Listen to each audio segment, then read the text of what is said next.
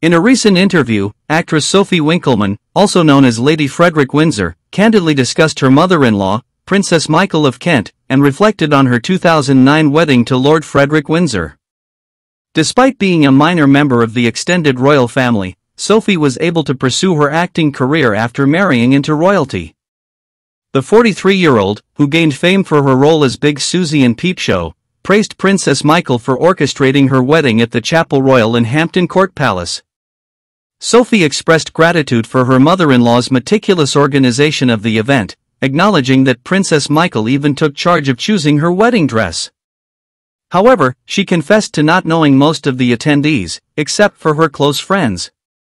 Reflecting on her relationship with the royal family, Sophie shared positive sentiments about various members. She described them as fun, clever, kind people behind the scenes.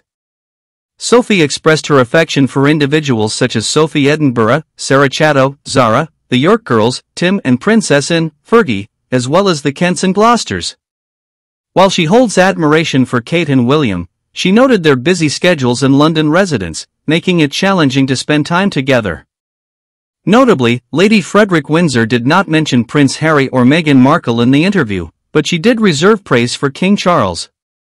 Sophie described spending time with the monarch and highlighted his dedicated work ethic.